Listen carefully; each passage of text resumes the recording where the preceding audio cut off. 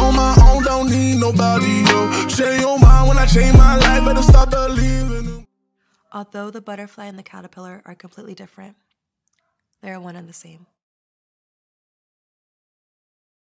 What's up, guys? Welcome to my motherfucking channel, period. Like, comment, subscribe.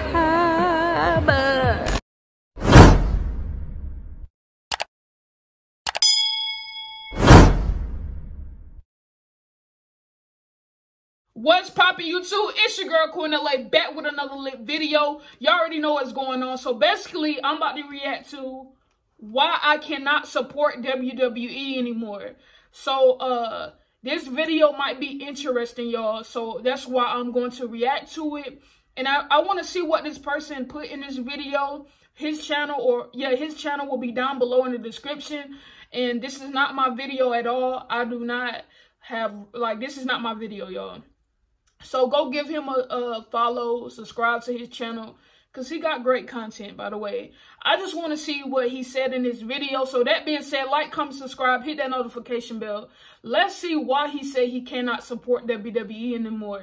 And it probably has something to do with Vince McMahon and the way he treats his employees and his wrestlers, you know what I'm saying? Because sometimes it seemed like the old man from Stamford, Connecticut, ugly, don't give two fucks about his wrestlers. So that being said, let's get into it. How are they self-employed when you're signed exclusively? Right, you can't work for nobody else. It's a monopoly. Yeah, they tell you when and where you'll work. They tell you who you'll work. They can totally control your life. And you're an independent contractor. And yet they call you an independent contractor. How has the government allowed them to get away with that for 35 to 40 years? It's not going to be easy for the WWE to thread the needle on this. They are pushing ahead with this event, despite the serious concerns of some of their own wrestlers and their own fan base. They're putting their lives on the line, or their health on the line, their family life on the line, all the time. They made Vince a billionaire, and then the fact that he's still being so heavy-handed about their ability to make a simple buck on Cameo just struck me as so absurd and ridiculous and wrong. I agree with that, man. You know what I'm saying? They work their ass off every day, you know what I'm saying? Proving to you, giving and you get nothing out of that. You know what I'm saying? This is why I take in consideration of being a pro wrestler. Now, look at what he's done, man. And he doesn't give a fuck as long as he get money. Vince McMahon, as long as he get money, that's all he's worried about. Do you have a reason why? Wait, y'all, let me go back. So absurd and ridiculous and wrong. Do you have a reason why these people would be dying under the age of 45? Why don't you ask yourself that question? I mean, why are you indicating that's my responsibility? These people are dead because... Asking you if it's in any way, shape, or form falls on your shoulders. I would accept no responsibility whatsoever for their untimely deaths, none whatsoever. As far as, and you've got the look on your face like, geez, none say that. Y'all apologize for that car. People be dumb as fuck outside. I'm sorry. None whatsoever. I mean, they wrestled for you. They were part of your organization. They worked a couple of hundred nights a year for you. Vince McMahon has always had this mentality about treating wrestlers like circus animals. All these wrestlers that have broke their backs making this living for years end up with nothing when it's over. And then they sort of take you out back and they put a slug in the back of your head and dump you out in there. That's the life of a professional wrestler. They still go with, here's your plane ticket, you're flying to Detroit, you're working Detroit, Chicago, Cape Girardeau, and St. Louis. So you rent your car in Detroit, you drop it off in St. Louis, you got to find your hotel rooms, you got to get a car that's got a good rate for the drop-off, all this stuff. And those are your expenses and your responsibility to do that. And that's another thing that I think people just are you kidding me? You really have to do that? Yeah, exactly. So everything Maria said wasn't a lie. Maria spoke out, she said that, the wrestlers, it's their responsibility. They gotta get you get no benefits. You got to pay for your hotels. You got to do this and that. You got to pay for everything by yourself. You know what I'm saying? And that's taking money away from you as well. So is it even worth it, man? I don't get it, bro. Yeah, that's the biggest difference. That's a pretty big difference. Business Hulk here is a billionaire on the broken backs of his non-employees. The very least he can do show the same dedication to wrestlers that they have shown to his company. If I go down as someone who stood up for themselves, you know, so be it. But I'm still thankful, and I'm not angry. I'm just heartbroken. Because doing this, being a wrestler is all I ever wanted to do. I was working on my video about what makes Brock Lesnar matches so special until I saw what happened to Zelina Vega, and I immediately stopped because I knew I had to make this video. WWE announced that they released her. It seemed extremely random at the time. People just assumed that she asked for her release. But then, she tweeted last night saying that she supports unionization. With those 3 words, it told a deeper story about the bigger issue that lies within WWE. This year has been a disaster for employees under the company. It's gotten to the point where it's difficult to even support WWE anymore. As you know, I've been a huge fan of WWE my entire life, watching Raw and SmackDown ever since I was... Hearing this give you chills like down your spine, like you have a dream and you love this so much, like, you know what I'm saying? But it's the way, man. As a young child, while I always will love the sport, I can no longer support Vince McMahon and the way he handles business. Even before this year, John Oliver's special on HBO about what WWE does really opened my eyes. Wrestlers are not employees for the company. This means Vince McMahon hires them as contractors. The result of that is a lack of health insurance and other benefits that every other sport pays for their employees, like traveling expenses. The fact that WWE wrestlers are forced to pay for their hotel and rental car is insane. Vince McMahon's contractors put their body on the line for the WWE, and the least he could do is pay for their health insurance. In an interview, Alexa Bliss explained that WWE does pay for injuries that happen in the ring, but what about the long-term effects that come from wrestling? Just because it doesn't happen in a WWE ring doesn't mean that the injuries weren't caused from the months and years of physical pain.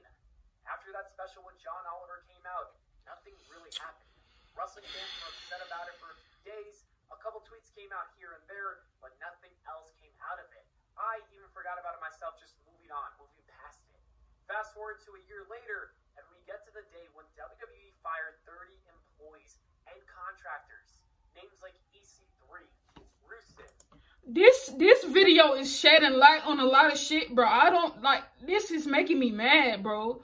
And thank God I find like I know like what I'm like, you know what I'm saying, looking at this now. Basically, this is like selling your soul. This man is evil as fuck, bro. You selling your soul because you gotta pay for everything by yourself. The hotels, the rental cars, and everything. You taking money out your paycheck bro. You get no benefits, nothing. And they put their body on the line. It's basically selling your soul. Because a lot of people want out of the contract. When they sign the contract, you sign that dotted line and he will work you with no benefits, bro. Kurt Angle, Carl Anderson, Luke Gallows, and a few dozen more people were released in the middle of a pandemic. WWE fired them in a time where many other wrestling promotions were closed. In fact, a lot of companies were downsizing. You'd assume that WWE was doing the same thing, but no. They had $500 million in cash that they were sitting on. Vince McMahon is even having one of the most profitable years of all time, despite these circumstances. It is heartless that he fired all those names in a time where there is so much uncertainty. You have to be cold-blooded to do such a thing.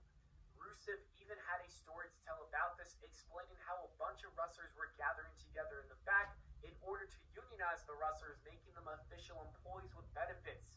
WWE discovered this, and he claims that they fired him because of it to prove a point. They made an example out of Miro. If any other wrestlers wanted to talk about wanting basic rights as an employee, they would be fired. And this doesn't seem far-fetched at all. It seems like something Vince McMahon would have done. Good thing I'm figuring this out right now before you even get yourself into something. That's why a lot of people leave WWE, man. You get nothing. You don't get nothing out of it. This man is greedy for money. All about the money. All about the money, bro. A week later, everybody forgot about it. In just a few months, though, we had another issue that popped up. Vince McMahon found out that his talent was making money on other platforms like Twitch and Cameo. You would think that these wrestlers wanted to make some extra side cash to pay for some of these expenses like the health insurance, but no, Vince McMahon's new executives will not allow this to happen. WWE is forcing all of them to shut down their accounts because they claim that they own their names, yet they are contractors. The talent reportedly have the legal rights to continue their side hustles since they are contractors, but Vince does not care. If you don't follow the boss's rules, you will either get suspended or fired. That's just crazy in my opinion. It's not right. Zelina Vega is the first victim of this, and I see it happening to Paige very soon because Vince McMahon does not want her to use her Twitch. Unlike the other horrible things WWE has done, I don't think I can just sit around and do nothing. I will continue to criticize WWE's business practices. I can no longer support the company. I think Vince McMahon is a bad boss who has no empathy for his wrestlers. A former Democratic presidential candidate in Andrew Yang has made it his mission to expose and fix this. Yang just wants wrestlers to be treated fairly as employees with full benefits. Andrew cannot Thank be you. the only one who wants to make a difference. Thank you. Us wrestling fans Thank you, bro. sit around acting like everything is fine. We have the power to do something about it, whether that's creating a hashtag about WWE unionization or simply boycotting the product by not watching. And that isn't a very difficult task. All right, y'all. So basically, that's the end of that video, bro. And I watched this video. It made me emotional a little bit, you know, to see these people wanting rights, you know what I'm saying? And then they can't get it, you know. They can't make money off of Twitch. They can't make money off of no other platform, bro.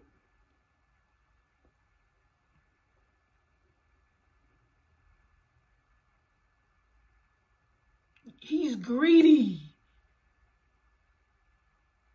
And they said the love of money is the root to all evil. And I guess that's what he's doing. And unionization needs to be, you know, involved. Because at the end of the day, man, you know, seeing that Sasha Banks, you know what I'm saying? Or like Miro, like Rusev and... like, Zelina just got laid off because she spoke up, but it's not right, man. And I don't care what nobody say. Like, this is what we're supporting, man. And this has been going on for a long time. It's not right. These people put their body on the line each and every time for this man. And then again for the fans. And they get no type of benefits, and then you have to pay for everything by yourself. Oh, it shed light, man. It shed light on a lot of stuff. I don't even know if I want to be a wrestler no more, man, because you don't get nothing. I don't know how AEW or any other wrestling company, there's more companies out there, but that being said, like WWE, it needs change. It actually needs change. This is so messed up, man. But it's like this, man. That's like selling your soul. You work. All you gotta do is work. You have to work. You sign your contract and stuff like that, and they don't give you no type of benefits, and then you end up in a... I can't do it, man. It's sad to say that because I love wrestling, man, ever since I was a kid, and I came back in it, and it's like mental health. Like, it helps my mental health. That being said, y'all, like, comment, subscribe. How y'all feel about it, man? I feel messed up about this video, man. But I appreciate this dude for posting this. I appreciate that. Comment down below your thoughts and opinions. And yeah, I'm out. Peace.